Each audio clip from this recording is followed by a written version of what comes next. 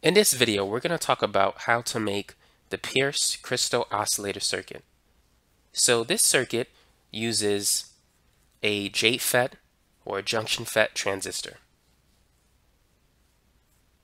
So this transistor looks like a typical NPN transistor. It's a 3-terminal component. This is number 1, 2, 3.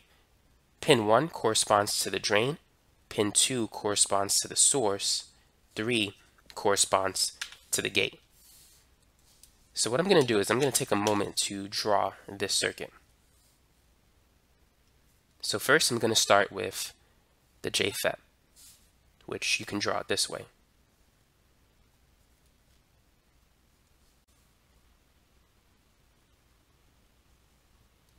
My circles are terrible, but this here is the gate terminal, this is the drain, and here we have the source.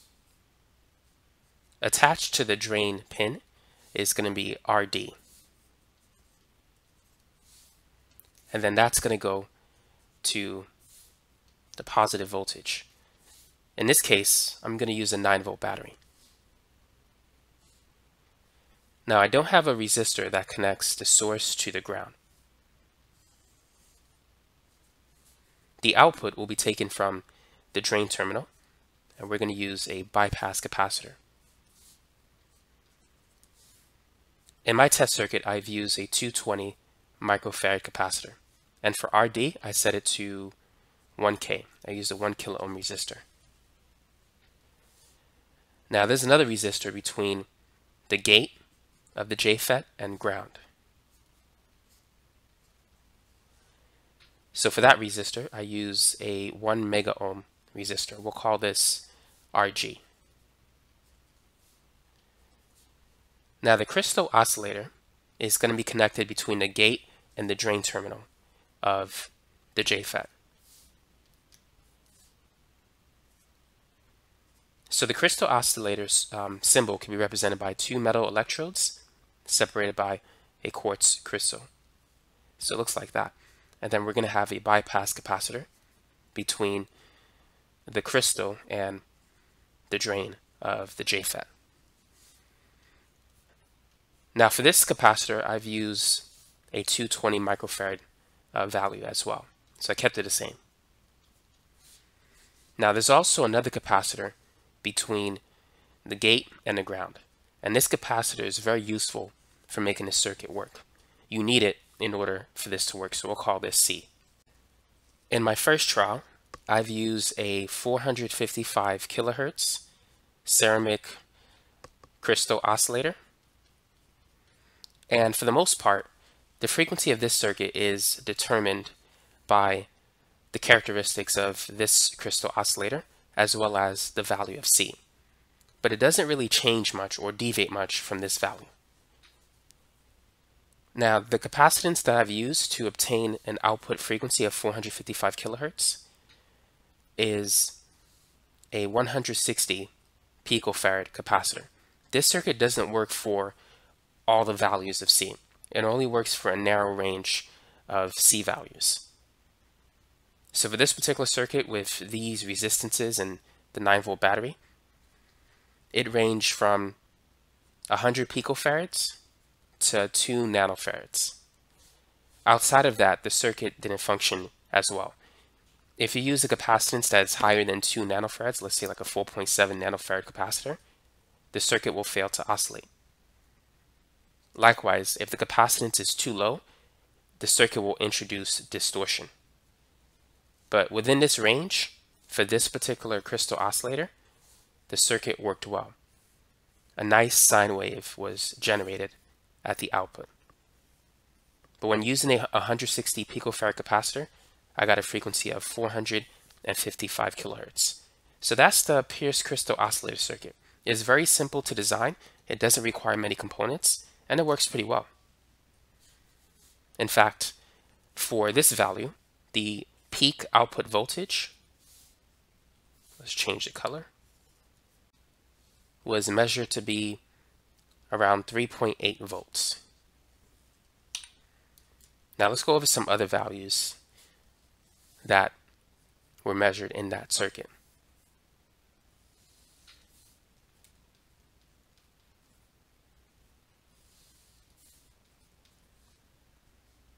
So when using a 3.2 nanofarad capacitor, this is what I measured using a multimeter, the circuit failed to oscillate.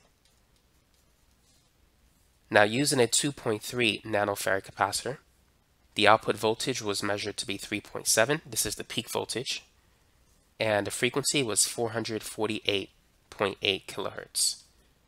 So it wasn't too far from 455. Using a 1.54 nanofarad capacitor, peak voltage was around 3.9.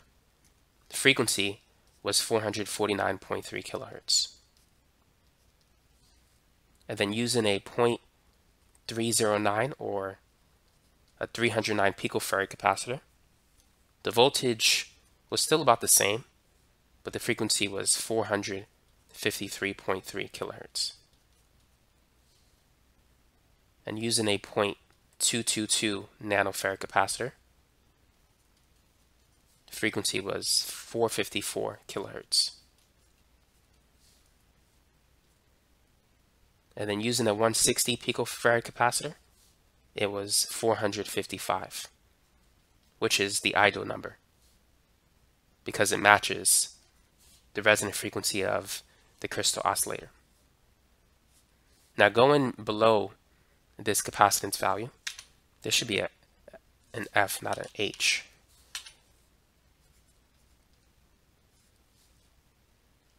Now using a 97 picofarad capacitor or a 0.097 nanofarad capacitor, the voltage didn't change, but the frequency was slightly higher than 455.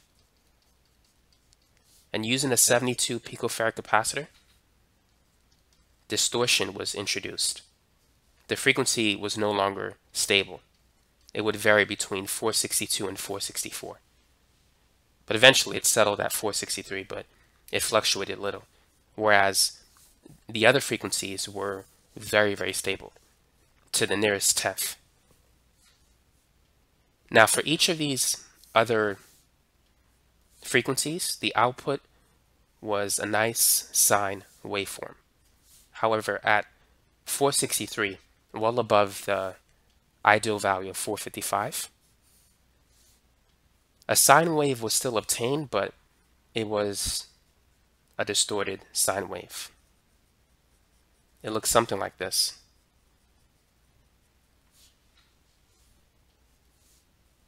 But nevertheless, the circuit was still relatively stable compared to other oscillator circuits. Nevertheless, you could see that the output frequency doesn't really change significantly for a wide range of capacitance values. Changing the capacitance from 72 picofarads to 3.2 nanofarads doesn't change the output frequency that much. For the most part, it's still between 440 and 470 kilohertz. But as you decrease the value of the capacitance, the frequency increases slightly. There's a slight inverse relationship, but for the most part, the output frequency is determined by the resonant frequency of the crystal oscillator, which makes it very good for oscillator applications, especially if you need a very stable output frequency. Now, I do have some other values to mention because I tried this circuit with different crystal oscillators.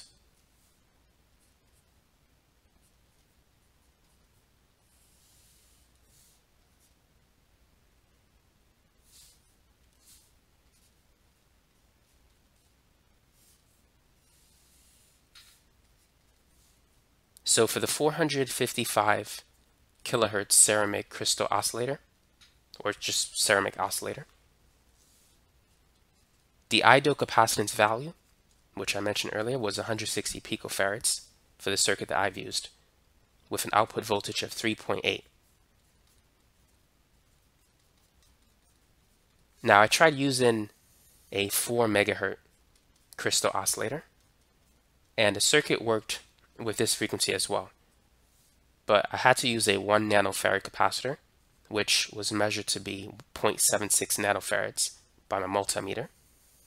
And the output voltage for that was less. It wasn't 3.8 or 4 volts. It was half of that, 2 volts. but the frequency was very, very stable. It was very close to 4.0. 3.999 is basically the same as 4, or very close to it. Now, the waveform at the output was a nice sine wave, which is also good. Now, using a 6 megahertz crystal oscillator, I had to use a 475 picofarad capacitor to make the circuit work. And the output voltage was less, 1.2 volts. So as the frequency increases, the gain of the circuit is reduced. The measured output frequency was 7.9997 megahertz, and the waveform that I got wasn't a nice sine wave. It had some elements of distortion in it. It looks something like this. You could still see a kind of a sine wave in it if it wasn't for this deviation here. But nevertheless, the circuit still worked. And this number should be not 7.997. This should be 5.998. I actually put the value for the next trial there. Now, I also got this circuit to work using an 8 megahertz crystal oscillator. The capacitance that I need to get oscillations going was a 34.6 picofarad capacitor.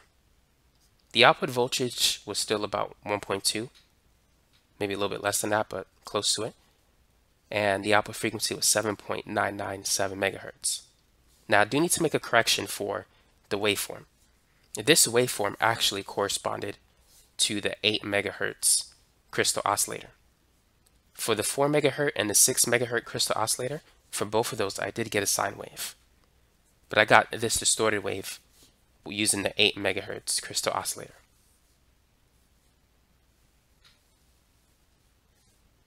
Using a 12 megahertz crystal oscillator, the circuit failed to oscillate. The lowest capacitance value that I had was a 10 picofarad capacitor. And I put 2 of them in series to reduce the capacitance to 5, and it still didn't oscillate. But nevertheless, the Pierce oscillator circuit is very useful. It's very easy to design. And so now you can test it out yourself with these different values. By the way, the JFET transistor that I use, for those of you who might be interested in, it's the 2N5458 N-channel JFET transistor, for those of you who may want to test out this circuit as well. Now, up to this point, I've been using the 2-pin crystal oscillators, which looks like this. And for these, it's good to use the Pierce crystal oscillator circuit to make them work. But there's also another type of crystal oscillator, and these type of circuits have their own internal circuitry. These are known as the Fullcan 4-pin crystal oscillator circuits. So they look something like this. Now, when you flip it over, you'll see the 4 pins. And if you look at the 4 corners, one of them is at a right angle. The other 3 are smooth. This corner is pin number 1. This is pin 7. And then this is pin 8 and pin 14. Now, the numbers could vary depending on the type of crystal oscillator that you're using. But for the 1 megahertz Fullcan crystal oscillator that I was using, this is what the datasheet had. Now, number 7 is the ground pin. Number 8 is the output pin. And number 14 is the pin that you connect to the positive portion of the battery, in this case plus 5V. Pin number 1, you really don't have to use that pin. So with this type of device, it's very easy to make an oscillator circuit. all you need to do is connect pin 14 to a 5-volt power supply,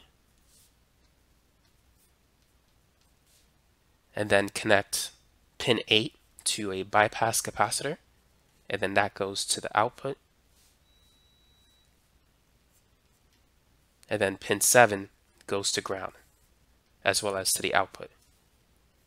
So the one that I was using was a 1 megahertz crystal oscillator. Now if you want to, you could put a bypass capacitor between pin 14 and 7. In my case, it didn't really make a difference, but in case your power supply has a lot of impedance, it might be useful.